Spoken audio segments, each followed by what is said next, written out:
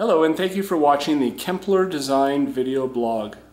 Today we're looking at layered treatments. So we have roller shades and then we have draperies over the top just to show what that looks like and how it finishes the look of a room. So what we're going to do is step back a little bit and we're going to look at the overall room. It's really beautiful, very well done, with some fun colors. You'll notice this orange. So when we come over to the draperies here and the shade, we're going to notice that we did a white roller shade. And if we look closely, we'll see that there's a really beautiful texture on it. And then a stainless steel drapery rod with grommets on this beautiful sage gray color. Now that is a solid color, and as we step back for this room, hopefully I can get it wide enough, you'll be able to see that we have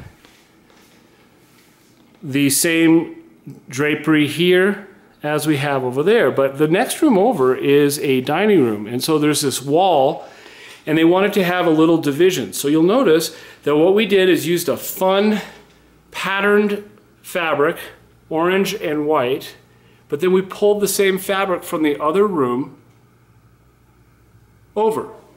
So we've got the continuity from this room combined with the fun and pizzazz, shall we say, of this room. Again, with the same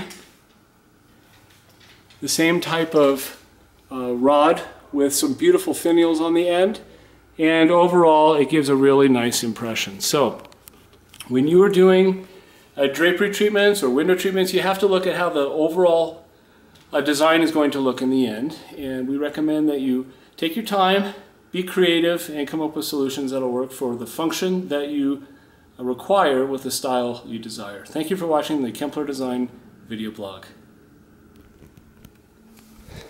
Wow, you're good. No rehearsal, right off the cuff.